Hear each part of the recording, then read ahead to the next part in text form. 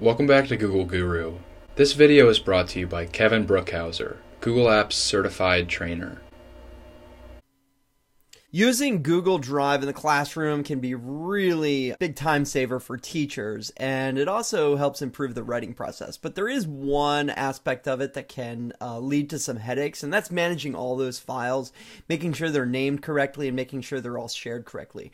But if you use the script Doctopus, this process becomes a lot more streamlined, a lot faster, and I'm going to walk you through the process.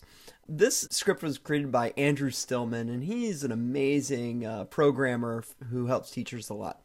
So here's the process. You want to first create a folder in Google Drive, and there's 4 steps here. The next step is to create a template, and that's a document that you would want your students to write their work on or create their slides with.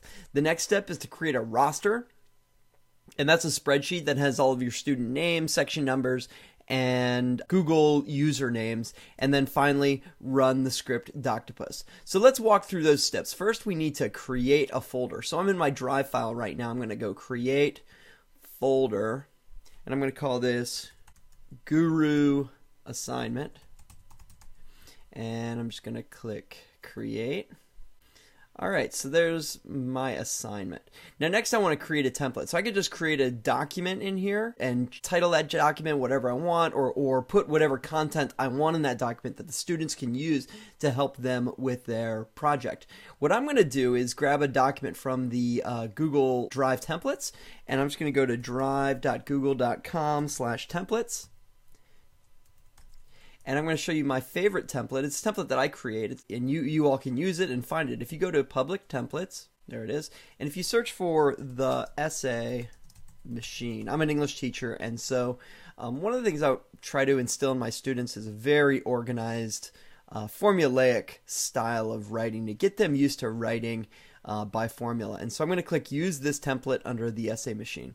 And what this does is it creates a very clear method of writing a 5-paragraph essay, whether that be a literary analysis or what. And so I'm going to retitle this, and I'm going to call this Macbeth Essay Machine.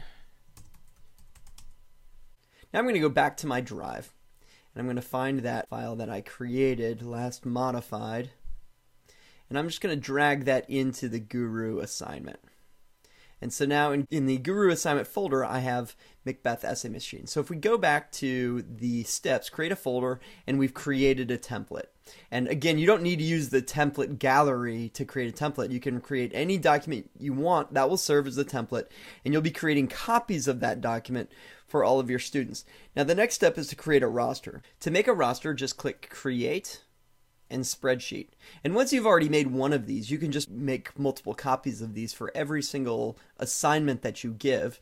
And I've already got this in my clipboard. And if you see that in this roster, we've got 4 columns, and we've got the first one is section number, the second one is first name, the third one is last name, and then finally the last one is Google username. You can title these however you want. You just want to make sure that you know which one is which. Have them titled in a way that you understand what is underneath each of these titles.